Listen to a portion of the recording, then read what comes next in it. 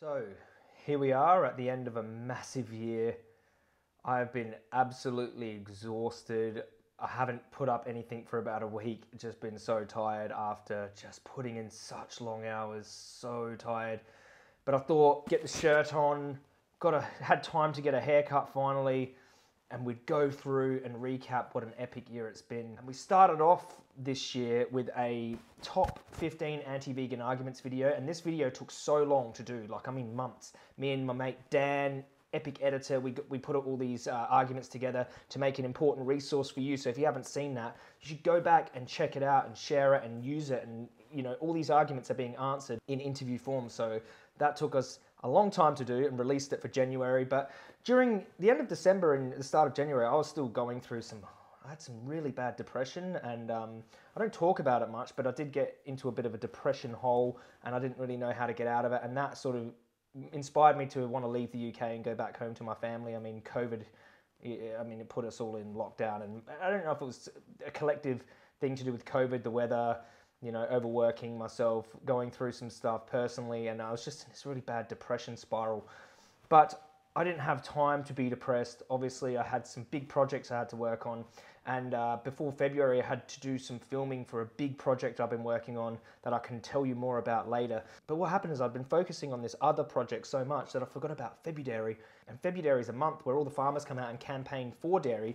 So I thought, why not make a documentary exposing the dairy industry? Now, we didn't have much time, but what we did have is a lot of research we'd compiled on the dairy industry. So all I had to do really is get that research, formulate it into a script, okay, and then get some editors together. I've got my mate Chris Hines and Rob Howerhead, who did the animations last minute. Tarian come up with a name, and she's helping me in the background doing all the research, compiling it together. We're getting all these clips together, and Chris Hines is like trying to piece these together and make this turned out to be an epic documentary that we rushed through in about, I think it was between 7 and 10 days. I actually took all the segments out and shared it across social media over the month, and we made informational artworks and just exposing the dairy industry for the entire month of February. The documentary's actually done really good on YouTube, considering it's been restricted to 18 and over because of the graphic nature of the dairy industry. Amazing. So that was Febudairy, done, dusted. Really successful, and super happy with that documentary. If you haven't seen it, go check it out and share it around, because it's got some really good information in there, and it's super, super, super powerful. So following Febudairy, we'd been organising to go back to Australia, and it's a bit difficult during COVID. Had to do a lot of paperwork and then go into quarantine. Hadn't seen my family in a long time, and I just needed to go back home, see my family, and get back, regenerate, get some sunshine. After being released from quarantine after 2 weeks in Sydney, try to find an Australian little team to work with to go on a tour to expose the fishing industry in the wake of an amazing documentary called Seaspiracy. I'm sure you're all familiar with that one by now. But got a team, Ben and Josh. If you're watching, Ben and Josh, thank you so much. Two epic legends, and they come with me on a filming journey up the coast of Sydney and Queensland, and it was hectic. I'm talking, these were big filming days. I actually took a van, and I was driving my bro's van. It was like, thanks to my brother for letting me borrow that van. Had a little fridge in there, had a cooker in there, had a bed in there. We're driving up the coast and going to expose the fishing industry in various ways, and actually generated some media, a couple of articles from the Daily Mail. Daily Mail actually brought out some objective articles. I was actually quite impressed with the journalism there. They were just really objective, and because I obviously don't have much hope in the Daily Mail, but this journalist was really good. Bit of media there. We've got some big controversy, got a lot of reach and a lot of views across social media, which is what my advocacy is. It's magnifying the reach on social media, and that was a success, and it ran for a few months, pro-sea animal rights campaign. So I just felt like the fish do get forgotten, and I'm so glad Seaspiracy was there for us. It was like this catalyst to create this little movement for fish, because they are sentient, conscious beings who feel pain and desire to live just like pigs and cows and dogs and other land animals. So really get behind the sea animal campaigning when you can. So during this time of releasing these sea campaign videos, I set up another campaign to go to Melbourne and do a bunch of other things. But what happened is COVID hit while I was driving there, so I had to turn back, which was crazy because they locked down all the borders while I was on the way there. So on the way back, driving past these big sheep fields, and then we seen this sheep laid over on the field, and she had a little baby lamb with her. So crazy because we're out in the middle of nowhere. There was no housing around, it was just all farmland. And we were in a super difficult position, but I called some experts and had to decide to rescue the lamb.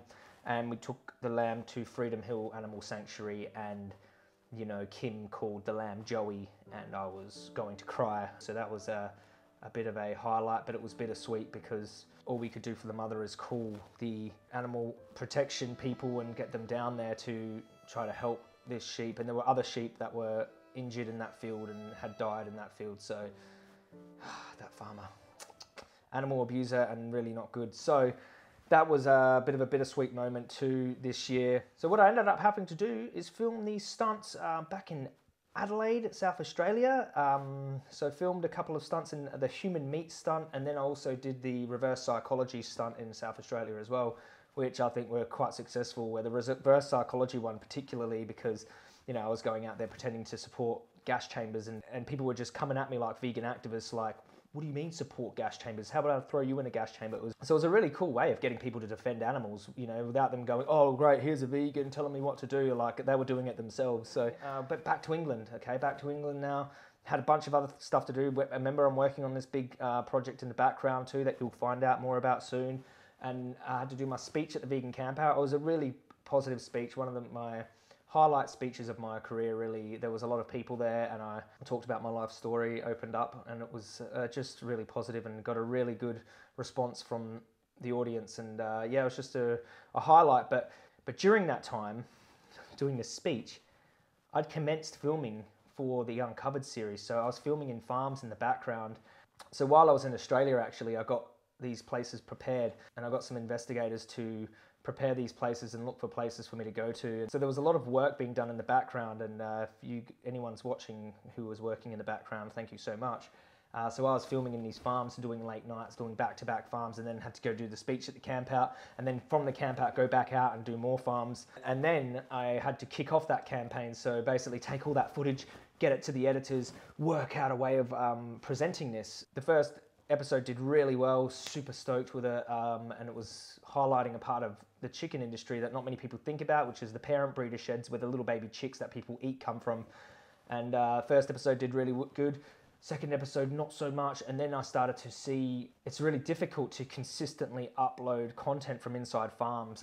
There's a few things working against you. One, a lot of people might not want to engage with that type of footage. They might not want to keep watching. Two, social media do have AI technology that detect maybe some cruelty or what I'm saying as being graphic, and people will report the videos, so then they will get censored like that. What ended up happening is I found that all of my platforms' engagement went completely down, and then I'd just be uploading Outreach, and all of those videos were doing a lot worse too. So I don't regret doing the Uncovered campaign, but it did put a lot of pressure on my platforms, because you can't just go, okay, I'm just going to upload all of this graphic violence and it not have some type of effect on your reach generally. So yeah, I saw a huge drop in my reach across my platforms. And if I don't have reach on social media, I can't reach people with the message. So it was affecting my mental health a lot too, because I was like putting in all this work, not getting much response. But it did start to pick up. I started to be a little bit more strategic with it. In one of the months, my Facebook reached 10 million people, which was decent, you know, for my platform. So my Facebook also kicked over to 200,000 followers this year. Instagram hasn't moved, but we still managed to break through this weird little censorship thing and get some big videos on Instagram, which I'm really happy about. Looking back, like, even though I did have a bit of a dip, it did pick up and it all evened out in the end. But one of the cool things that happened with the Uncovered series is I24, which is I think it's an Israeli news network, but it's a worldwide news network. They played about a minute's worth of the footage from the parent breeder sheds on live TV and had me on to talk about World Vegan Day, which was my vegan anniversary, 8-year vegan anniversary. And what better way to spend your 8-year vegan anniversary than talking to I24 with some investigation footage that you've gathered. So that was pretty cool highlight of the year, and super stoked that I24 gave me the opportunity, and they showed their audience the truth without even censoring it. So that was good. Also kicked off a cooking series with my man Derek Sarno. Thank you so much, Derek, for getting involved with that. We've got a couple more episodes to go, so you can check that out as well. And another big milestone that happened this year is I kicked over the 20,000 Challenge 22 signups from my personal link.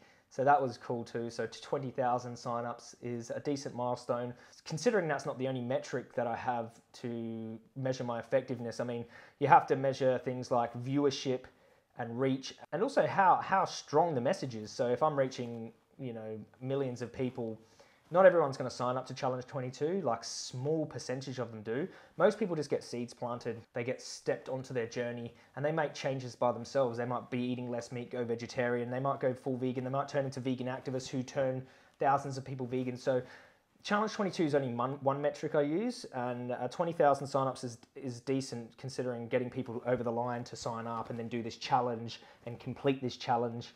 But if you want to do Challenge 22, sign up down below. Veganuary is also another good one. January is coming up tomorrow. You can't really measure your effect. It's just impossible to measure that butterfly effect, the domino effect, the ripple effect, but you can have some metrics that give you a bit of an idea. So thank you Challenge 22, and whoever signed up to Challenge 22 because of seeing my videos, you're epic, and I hope you stay vegan for life. So then when Christmas was coming up, I obviously campaigned harder at Christmas time, and this is when I really started to knuckle down. I started to get a couple of videographers here in the UK. Me and Tarian started working overtime, working massive hours, started really pumping it, and I mean like working crazy hours. And editors in Australia, editors here, and I was editing as well a lot. So I did a bunch of debates, handing out Christmas turkeys. We went to Tesco, handed out big shopping haul to all the meat eaters out the front of Tesco. Tarian did her little Christmas starter pack, which was like a Christmas guide to help people find all the vegan stuff at Christmas. So basically I was going to go buy a bunch of the Wicked Kitchen No Turkey roast. So I called Derek and he's like, you know what, I'll donate them for the animals. Had some amazing conversations and gave people, a little something to cook up at Christmas time instead of the turkeys. Even did a little sneaky support your local turkey farmer, reverse psychology little video there too. But one of the highlights of the Christmas campaigning was that earlier in December, I went to a vigil with Derbyshire Animal Save, and we went to a massive turkey slaughterhouse where they have the gas chambers there, and they kill 3 million turkeys there a year. And I was talking to the staff there about the welfare on their site, and one of the security guards said, oh, the welfare here is the best I've ever seen. The slaughterhouse manager was like, we only slaughter at Red Tractor here, like that's something to be proud of or something. But what ended up happening is during Christmas I was looking around for turkey farms. Me and some investigators were looking around for some turkey farms. I went to 4 turkey farms that either could not gain access to or were empty for Christmas, because this was like a few days before Christmas I started doing this because I was so busy.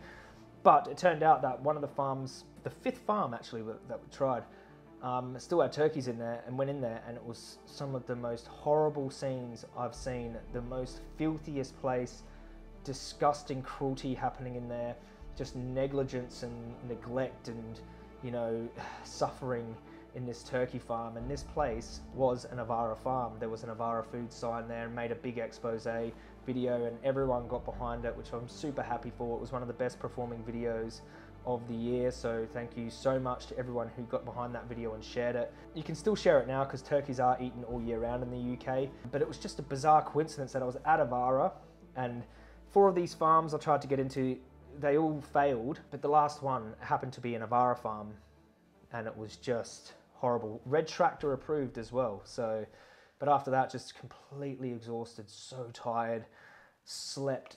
Oh my God, I was sleeping 10, 11 hours a day because it's just doing, like one of the days I did a 24-hour day, just working from the morning, then driving at night, going into the farm, coming back, didn't get back till 9:30 a.m.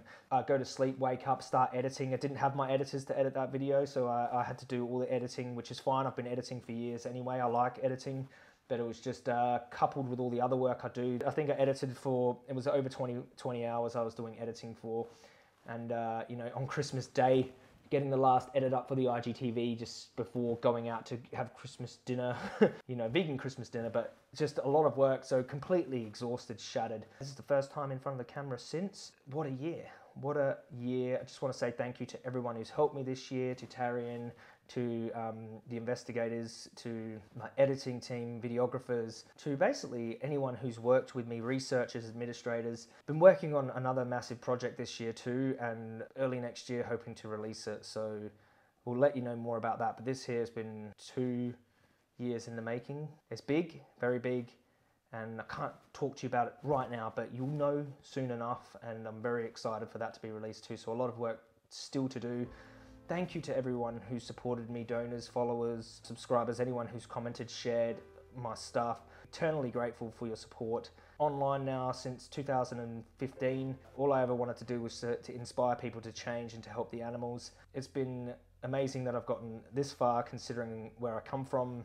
You know, lived a life of crime and drugs and gangs and went to prison and come out and wanted to change my life and do something with my sobriety in my life that was positive, and I chose the animals to help, and that's why I've dedicated my life to this. And a lot of my friends are in prison or still on drugs, or you know, they chose different lives, and I'm just grateful I have this opportunity to make a difference. And you know, you guys have been with me for the journey and I'm grateful for that, so thank you.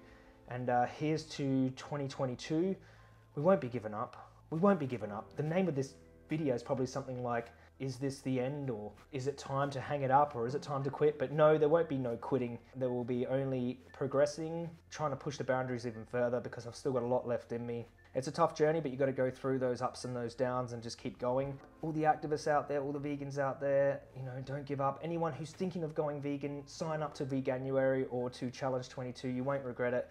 Vegans' only regret is not doing it sooner, so please, the animals need you. Stop eating dead bodies, stop paying for this horrible, egregious violence and cruelty. Leave the dark side, come over to the vegan side, and you know, live on the side of justice and fairness for animals. I'll see you all in the new year with some new campaigns, with some new videos, with some new work for the animals, and I really hope you all have a happy new year. So let's set an intention for the new year to make an even bigger impact for the animals than we did in any year before this.